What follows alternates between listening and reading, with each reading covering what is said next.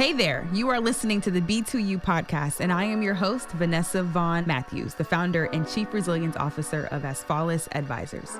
The B2U podcast is brought to you by cbrbiz.com, a site connecting you with the resources you need to start and run a business in the Charlotte region. We're bringing business resources directly to you. We discuss a wide range of topics like starting and growing a business, navigating government contracts, and how to set your business apart in and around Charlotte. We're talking with small business experts to get exclusive advice on how to start and run a successful business. Today on B2U, we're talking about COVID-19 and what the new normal looks like here in Charlotte. On March 17th, Mecklenburg County entered a mandatory stay-at-home period, but many people and businesses started their social distancing voluntarily days before. All of us are watching the national news, but we wanted to take today to talk about how COVID-19 is affecting local business. What is the risk? What is the economic impact? What does life in Charlotte look like after COVID-19? With us today is Robin McIntire from the Small Business Technology Development Center and José Alvarez with Prospera. Good morning. Good morning. Good morning. Thank you for having us. So, Robin, when I first moved to Charlotte, I stopped at the SBTDC and they helped me to get my company together with, business plans and helping me to think through our process and our strategy. Can you tell our listeners what you do at the SBTDC? Sure. So the Small Business and Technology Development Center has been around for about 35 years in North Carolina, and we provide one-on-one confidential business advising services for small businesses across the state. We have 15 offices, and as I mentioned, it's completely confidential. We help folks pretty much at all stages of their business planning, so they could be pre-venture or already in business, and our mission is really to help their business do better. And the definition of doing better really varies with the business, of course, because everyone is unique. Awesome. And Jose, what about you? What do you do with Prospera? So Prospera is an organization that has been around for almost 30 years. Specifically in North Carolina, we opened an office in Charlotte about 4 years ago, and it specializes in providing in culture, in language, business support, and consulting to Latino entrepreneurs who are either starting a business or trying to expand an existing one. Awesome. Well, thank you. So just want to start with you guys personally. Jose, how are you personally adjusting to this environment? Like, what's that been like for you? I can tell you in my house, I'm a newlywed. I have a dog, and we do three things. We walk, we talk, and we cook. So what's that like for you? Let me tell you, it's our in our home. It's not that's not different. Yeah, I mean it's the same thing. We cook, we work, and we work as well. So it's been that question I've been asked, especially lately, a lot because at first it was interesting. It was rather I had to adjust to work from home all the time. But lately I've been actually more effective because I was just mentioning to Robin earlier today that I'm drawn to my station. 7 days a week I walk by home. I got an email, so I just sit on the computer and respond that email. And so and we actually activated our contingency plan within Prospera. And so this particular office, we've been working 7 days a week. So we've been helping a lot of Latino entrepreneurs, submitting their loan applications, putting together some documentations even on weekends. So it's been interesting. Interesting is the key word. Or exhausting. That's another key word. So it's just as Jose mentioned, there's a lot of businesses in the region who need assistance. And so we're literally fielding thousands of calls across the state and helping a lot of people. So while the work is very rewarding, there are a lot of businesses that are struggling, and so as a business counselor, you have to be very careful to help them as much as you can, but to also balance how much of that weight you're taking on yourself, because it can be very emotional when you have people on the phone who are at their wits' end and just distraught with the economic fallout. It's challenging and rewarding at the same time. So I would agree with that. Yeah, yeah. So hand sanitizer, masks, and stimulus funds are really not a strategy, right, for managing COVID-19. I run a crisis management company called Asfalis Advisors, and our approach is crisis management is 80% communications and 20% strategy. So today we're going to have a discussion. We've got our coffee and we're just going to hang out. And we're going to talk about some of the top questions that both Robin, Jose, and myself are hearing from business owners now. And more importantly, we're going to talk a little bit about what's next and how do we get over this hump that we're in now. So, first question I'll ask you guys, right? So, I've heard so many questions about funding, about where to get it, how do you get access to it. So, can you help us figure out what these different types of assistance programs look like? We're getting insights that it's confusing for people to hear, especially Jose, if you have a Spanish speaking audience, right? So whether it's federal, state, local, I mean, how do you navigate all of these different programs that we have going on? And then especially if English is not your first language. Yeah, absolutely. And thank you for mentioning that, Vanessa, because with our particular audience, with our end user, it is extremely confusing. Remember, we're helping these Latino immigrants navigate, first of all, how to start a business here. So the handicap that they have is not only the many things that entrepreneurs have, but also language and culture.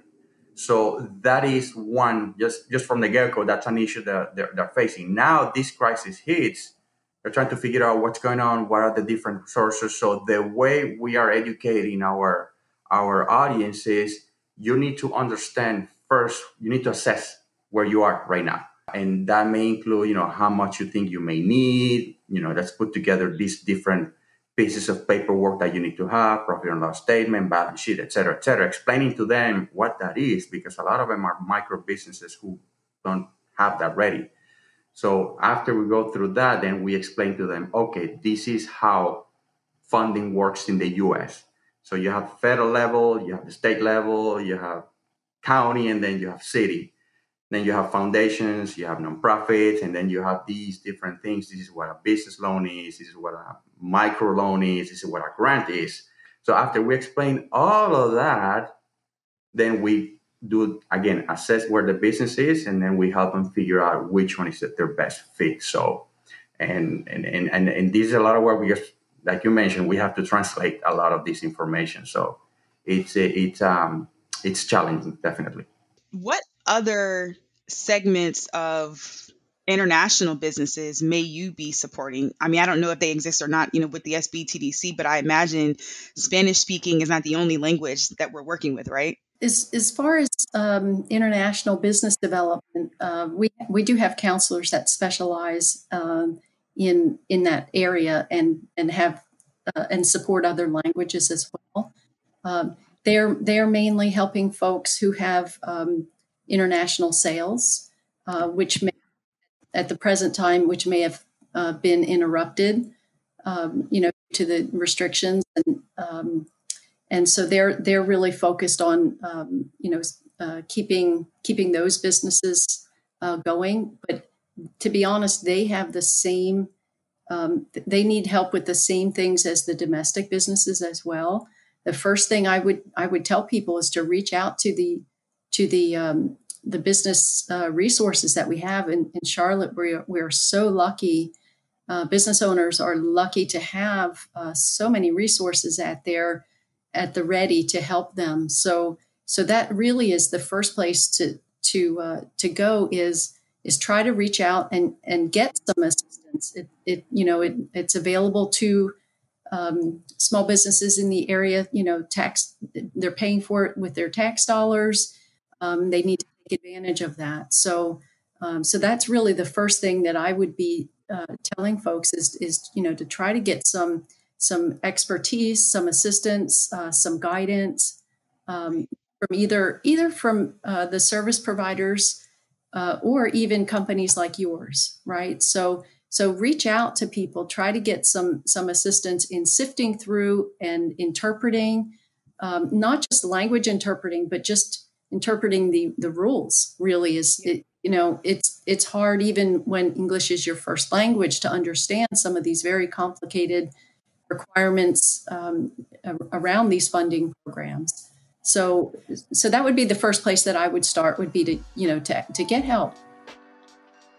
Every year, the Small Business Center at Central Piedmont helps thousands of entrepreneurs learn, launch, connect, and grow by giving them the skills they need to succeed. Central Piedmont Small Business Center supports small businesses with webinars, seminars, and one-on-one counseling. If you are seeking to launch a startup or scale an existing venture, Central Piedmont Small Business Center can provide step-by-step assistance to help you achieve your business goals. If you want to learn more about Central Piedmont Small Business Center, head over to cbrbiz.com.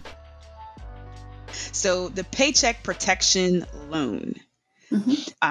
So we applied for that loan the first day that it came out. We were approved and we were funded. And they've already applied that 1% interest. Wow. So question for you, Robin, can we still apply and how? If you've already applied, how do you find out the status? And do you have to pay it back? So this is one of those it depends kind of answers, and it just goes back to what I just said is, you've got to read the fine print.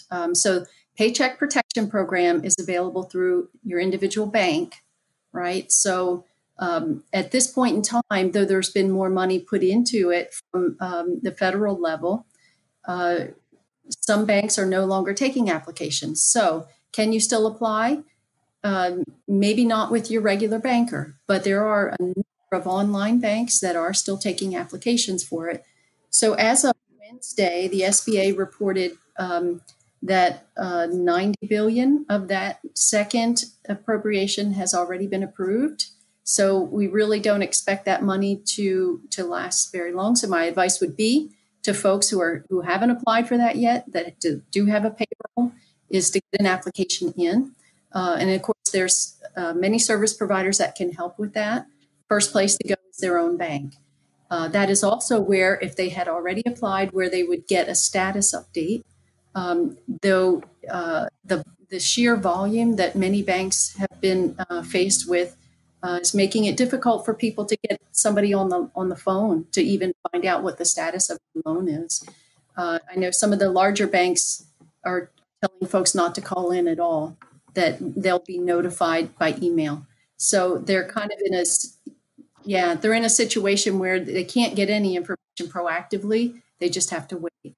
Now, as far as paying it back, there are requirements on how that money is to be spent. And at some point, it hasn't been, the process for this hasn't been built yet or announced yet. But at some point, they will be, business owners who got those funds will need to show documentation of how they spent the money and the timing at which they spent the money. And that is, whatever that process looks like with their bank, that is how it will be determined what they pay back. Okay, so they really have to stay tuned as far as process goes. But in the meantime, they really need to keep good, accurate records, and whatever method they use to keep those records, they need to be consistent. So we're telling folks that they should try to match their payroll as much as they can from before this happened to current situation. Whatever record keeping they used beforehand, they should use the same one. And because that's going to be very important for them to get that loan forgiven as much as possible. Got it. And Jose, so with your organization and with who you serve, what have you gathered from your small business owners? Like, have they received funds? Have they had challenges getting access to those dollars? Have they had challenges with banks? What are the potential roadblocks that we may not see because we're just, some of us are born in this country and, may have a different, background versus those that may be immigrants here. What have you seen? Well, surprisingly, the challenges that we're seeing with our particular end user It's pretty much the same what other businesses have been experiencing, especially with the federal programs, the PPP. They haven't had any luck at all at the local level. What we're seeing is more success and more access with the local programs, especially the two loan programs that the county, Mecklenburg County, activated. We have a couple clients that have gone through the application process and they've been approved and gotten the money. So what we're seeing is more success at the local level. Awesome. Okay. So here's a question I get all the time, and I'm dying to know what you guys think. When will things get back to normal? I would say that it's not going to look the same. Obviously we have to wait for government officials to give us some guidance on when can we move forward. But I would say that a lot of people's business models are not going to go back to what they were before. I think this has been a huge learning experience for many business owners, and I think their business models going forward may change. So they'll have a new normal, but also they may come to the realization that planning, sustainability, having plans in place for, if something like this were to ever happen again, is well worth the effort. So I think people will spend a little bit more time thinking that through, and making their business more sustainable, maybe diversifying, maybe pivoting altogether from what their business model was before. So I don't think it's going to go back to normal from that perspective, from a business owner perspective. Jose, what's your reaction? I agree. I absolutely agree with Robin. I mean, one of the beautiful things about human beings being entrepreneurs is that they are very resilient, and so what we're seeing is, they're pivoting. A lot of them are pivoting during this painful time, but a lot of them are adjusting their business models and they're pivoting to just, to make it happen so that they don't lose their investment. Yeah. So I was listening to a YouTube video the other day, and this was really good. And some people may not like this, but the person said, have a funeral for normal. Go ahead and have the service, bury it, and move past it because it's not coming back. So that was interesting because I was like, "Ooh, that's a little strong." Some people may not be ready for that yet, but I understand that, right? My perspective is normal is what you create. Right.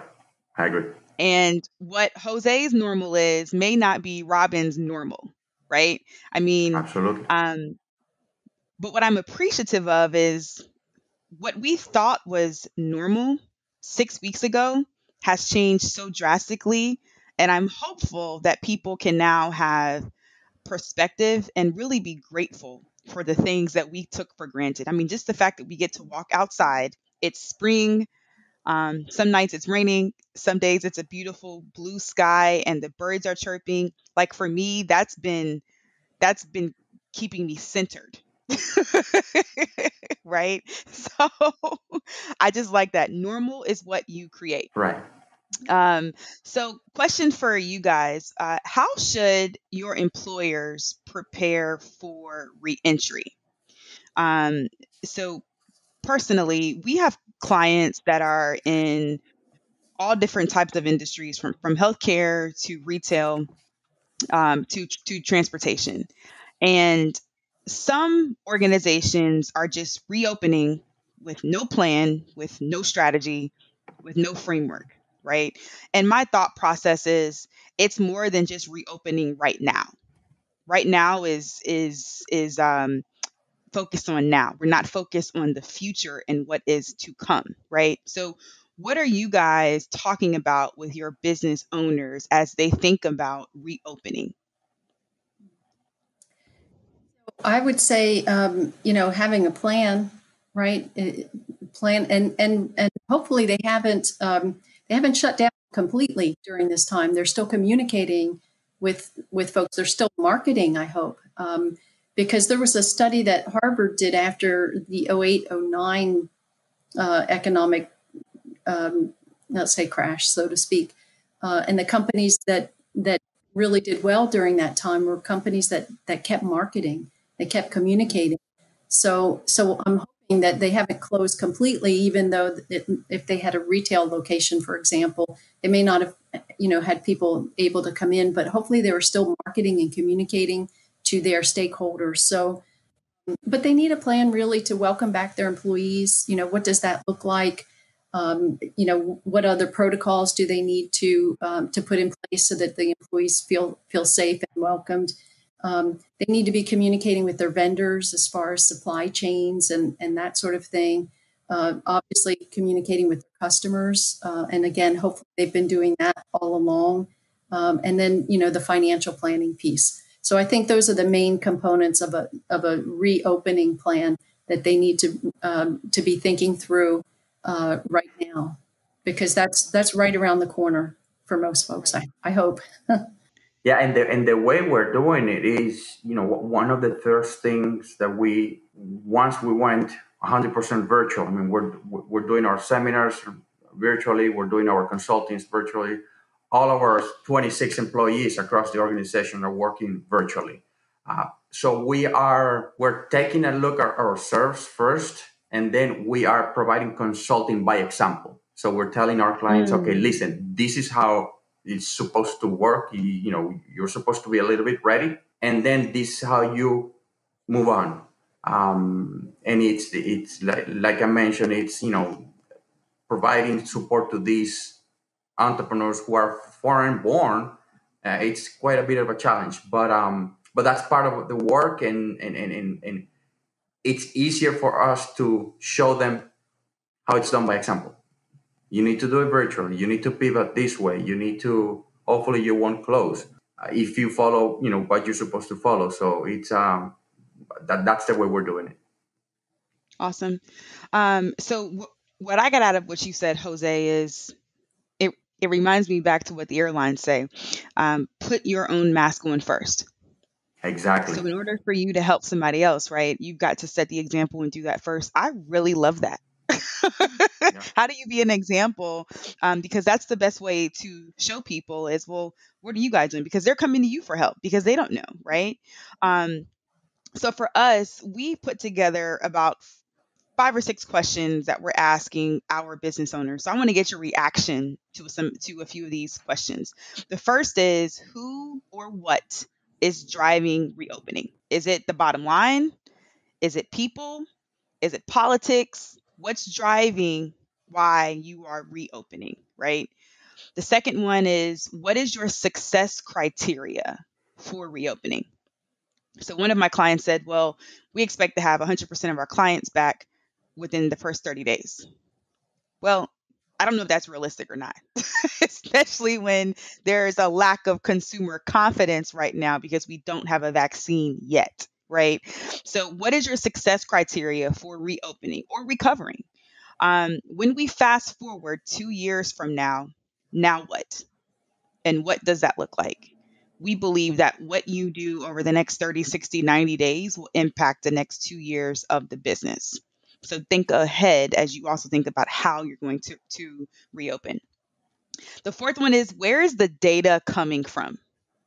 So where are you getting your data? I've been on this big rant that education is coming from, the CDC, the World Health Organization, and even those who are in the economy space, right, that are helping us to understand the impact this is having on the global economy.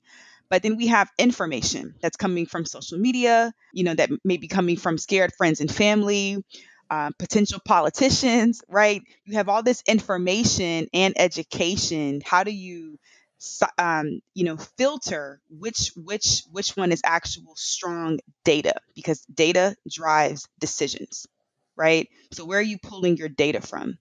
How do you define reopening and recovery? Everybody's definition may be different. So what is your organization's definition for what that looks like? And then lastly, why?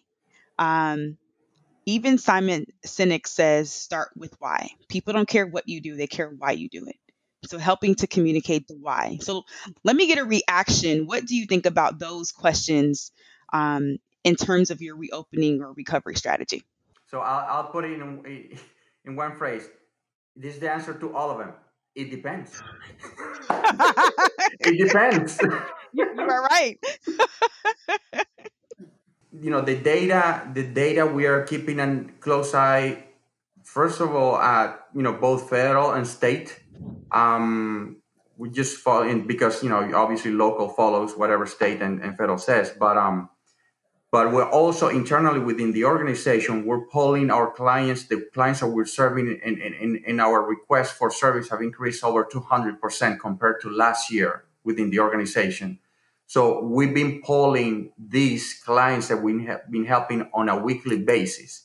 And so that's the way we're gathering our own data when it comes to the consulting and the services that we provide. And what we're seeing is nobody right now, might be less than 1% of the calls that we're getting of people who want to start a business.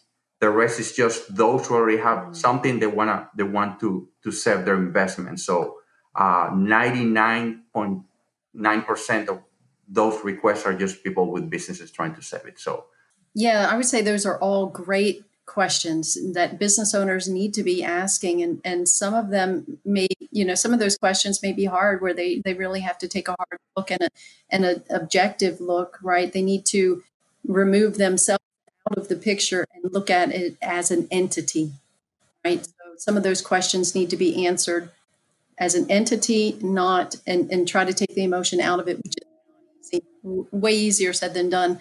But the other two comments I would make is they need to focus on what they can control, because a lot of this other stuff going on out here, they can't control.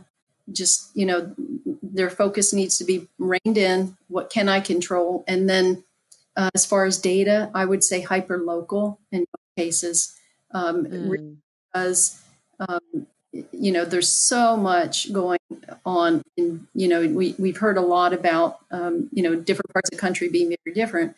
It's the same with businesses. So, and of course that does, as Jose said, it depends a little bit on your business model and what it is you do, where your customers are. But the more local you can get that data, the better, I think. So that would be my thoughts. But definitely that's a good framework of questions that business owners should be working through for sure. So I love that, local focus, because that's where it starts, is where you are now, right? So really understanding your environment. So Jose mentioned some interesting trends that he's seeing in his business model, in terms of not necessarily too many new people that want to start a business, which I'm not surprised. I wouldn't either. But Robin, what types of trends have you noticed over the past few weeks with your clients and the types of calls that you're, getting? We are trying to counsel our clients to be thinking more holistically. Like, okay, what if you don't get any funding? Because, that's not everybody's going to get funding. So what's a plan B look like? We're also counseling them to look into the future a little bit. So rather than focus on money, what other things that you can do? But that really honestly has been the main focus of the people calling in, both clients and non-clients, and literally, hundreds of calls, maybe even thousands of calls across the state. So, and of course, that's partially because of the national news around the CARES Act and the funding appropriations. Of course, we're trying to point folks to local funding opportunities as well. We link to the Charlotte ones and the other cities across the state that are doing local funding programs. So we're making those on our website as well. But we are getting some folks that are wanting to start businesses as well. Not as many as previously, but we have we have a startup program called Taking the Leap, and it's a cohort model, 4-week program. We converted that to all virtual, and we run that back to back every month. And we probably have about 25 cohorts, participants in all of those, and that's statewide. So that's not just Charlotte. I should you know mention that that's 25 from across the state because it's virtual. They can come from anywhere. But yeah, we're Right. seeing some, and it is surprising. But Yeah. who knows? So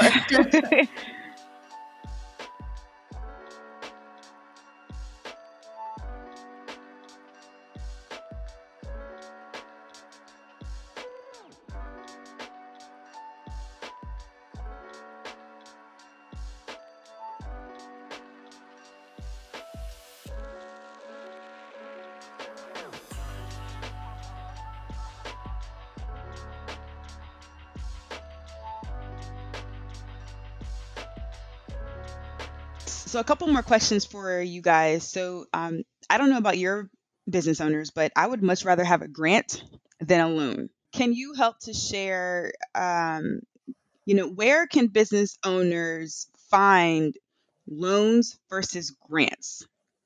What are some creative things that you have in your toolkit that you can help to give some of these small business owners so that we can kind of look beyond just what's coming from the stimulus package, but also what may be coming from private industry or other organizations?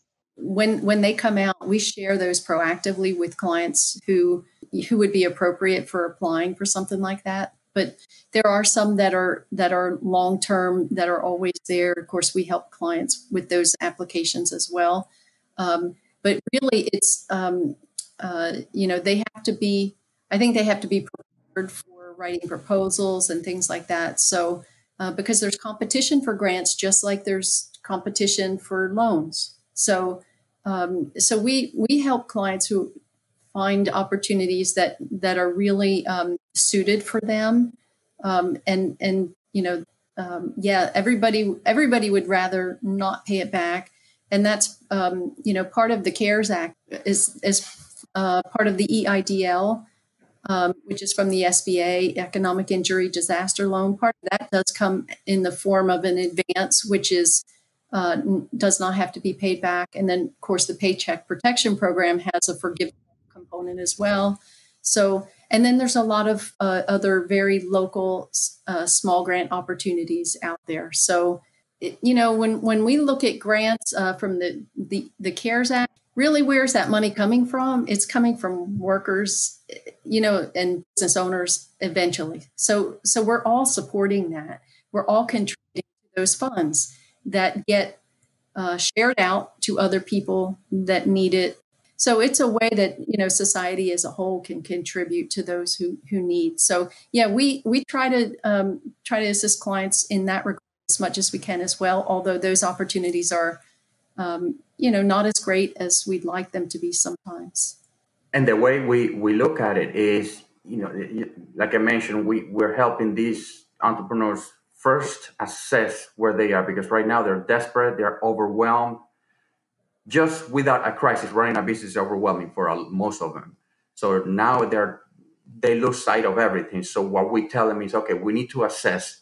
Second thing we do is we tell them, you need to look for help. I mean, Charlotte has a beautiful ecosystem of organizations. Charlotte Business Resources is one example of partners who come together and work together to help these entrepreneurs. So we tell them, you need to look for help from specialists who know where to help you get this either loan, microloan, or a grant, and then help you figure out how to apply, et cetera, et cetera. There is no perfect formula for a grant or how to apply for a grant, because there are many, like I mentioned before, there are many. First of all, just the sources where they're coming from, whether it's government, foundation, nonprofit. So just that in itself is confusing.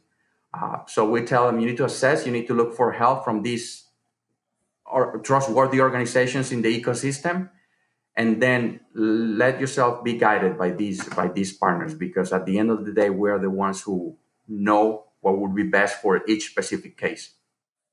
Yep, absolutely.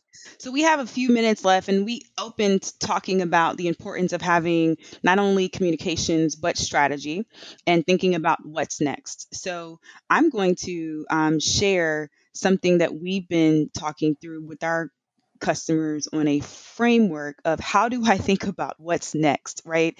So first, I'll caveat by saying, in our space, from a business continuity perspective, there really has never been in history an event that is as prolonged as COVID-19, especially on a global level.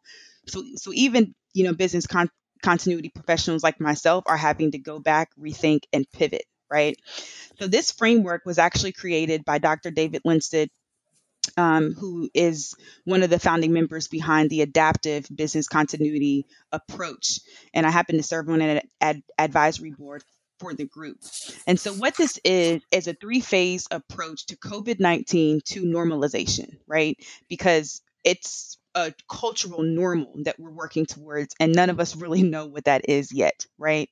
So, where we are right now is in phase one. We're in compliance and cooperation. We're sheltering in place, we're staying home, we're wearing our masks. Depending on where you are in the country, the exit criteria for this is when the quarantine lifts. So if you're in, Georgia or South Carolina, there are some aspects of those states that are reopening and that are relifting, right? And as we've seen in China, parts of Japan, once these quarantine resolutions have been lifted, some have had to come back into place if the numbers of the virus go up, right? And so we can come back to this compliance and cooperation place over time. It just depends on how the virus performs and what we do as people, more importantly. Then we have phase two, where it's consternation and exploration. And this can potentially last us into Halloween, so October of 2020 or beyond, right?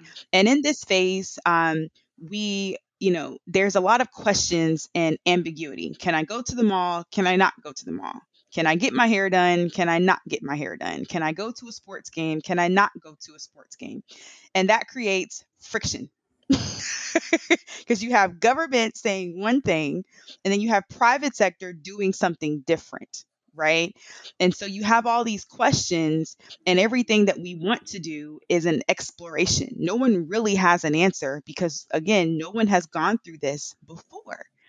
And so this is a phase where we believe a skill set that we're going to need in our business owners is leadership, right? Being able to lead the troops through so much uncertainty and chaos and the difference of opinion. Now, what's interesting is the exit criteria for phase two is a treatment, not a cure, but a treatment, like a workaround, right? So if I get sick, then what's the protocol until there is a vaccine, right? I, received a email today from an article from a credible source that, now there's a new prediction that this may last for 2 years. So I can definitely see that, again, because this is always driven by a vaccine. So just kind of thinking about what does that look like over time with so much friction. So as business owners, how do we lead our people? How do we lead our teams when there's so much ambiguity and there's so many questions? But then there's this phase three, where the expectation is that there will be competition and then adaptation to a cultural normal.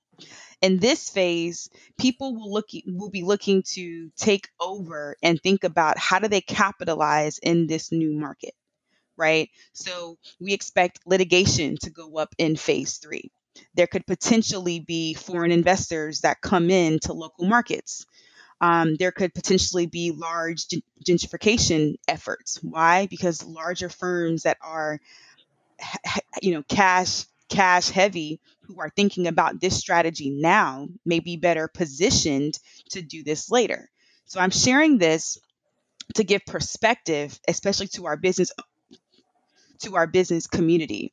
And our recommendation is spend time now thinking about your phase three, right? How do you compete in an environment that's highly competitive? How do you compete in an environment that may potentially have limited resources? And what does that look like for your business model? Robin talked about pivot. right? Everybody has to pivot. Even a crisis management company has to pivot. No matter what business you are in, you can grow and be irrelevant if we don't pivot and make some of these changes now. And eventually we'll get to a cultural norm, whatever that cultural norm is. But in order for us to accomplish the things in phase 1, phase 2, phase 3, we're going to have to have a different strategy. That's why we go back to crisis management is 80% communications, 20% strategy, right? So we literally have like a minute or two. Robin, Jose, what are your initial 1 minute thoughts to what we just, talked about? And what you think business owners can do with a high level timeline to help them think through what's next? I would just say that some of these timelines blend into the next one, right? A little bit. So I think we're already at different opinions. I think in some instances where we're trying to comply and being cooperative, we're already getting tired of that. So, but definitely the third box is where folks need to be focusing their planning efforts for sure. And they need to think outside of the box. I would say, what their business looks like today may be completely different. It may be that they partner with somebody else and, form a whole different company. It just, it's going to take some planning. And I would be, talking to a lot of customers, finding out what they're doing different now, right? So they can try to be ahead of that. So it's not going to be easy, but that's definitely where they need to be spending their time, I think, in planning. Love it. Love it. Jose, what do you think? And I agree. I mean, I think the first two boxes, I would tell them, just be patient, follow, cooperate. And as you explore, be patient. And then the third one would be just pivoting. I mean, just try to figure, let's sit down. Let's, like I mentioned, use and abuse different ecosystem partners to provide assistance and help you figure out how to pivot this business and then take it from there. I mean, there is hope at the end of the tunnel. It's just being patient and just following the different guidelines and look for help. I mean, there is still help. I mean, there is remote help, but at least there is help. Yep, absolutely. So we've been on a number of calls, just like you guys, right? And a few things that I've heard that tie into what you just said. One, the most important key performance indicator is how much you're on the phone with your customers, your clients, and your partners. This is the time to talk to people. Asking them what their needs are and what their constraints are, because we can make an assumption, but it's really good to have them on the phone just to ask the question, because then we know how we can serve them, right? And I agree with you, Jose. There is light at the end of the tunnel. Crisis breeds innovation, it breeds creativity. Mm-hmm. And this is also the time where you definitely want to pool and call on your network. So we have about 30 seconds left. Robin, where can our subscribers find you? So I would just recommend they go to our website, sbtdc.org. And again, it's Small Business and Technology Development Center, sbtdc.org. It's funny you mentioned communications so many times, because we have a number of articles up there on our website about, preparing to reopen, what analyzing your business and what you should be doing. And communication is one of the common themes through all of those articles that we have. But we have information up there, of course, that links business owners up to the funding opportunities as well. So that's where they should go. Thank you. And Jose, And where can they find you? prosperausa.org, prosperausa.org. But I would encourage them to go to charlottebusinessresources.com, because that's where all the partners are listed there, and our contact information are there as well. And in addition to the other many local resources available to them posted on that site. Awesome. Thank you, guys. You're welcome. Thank you. Thank you for having us. For exclusive interviews with small business professionals, make sure to subscribe to us wherever you listen to podcasts or at cbrbiz.com. And if you like today's show, please rate and review us. If you have any questions or topics or suggestions, send in your requests at CBRBiz on Facebook, Twitter, or Instagram. Again, I am your host, Vanessa Vaughn Matthews, and thanks again for listening to the CBR BTU podcast.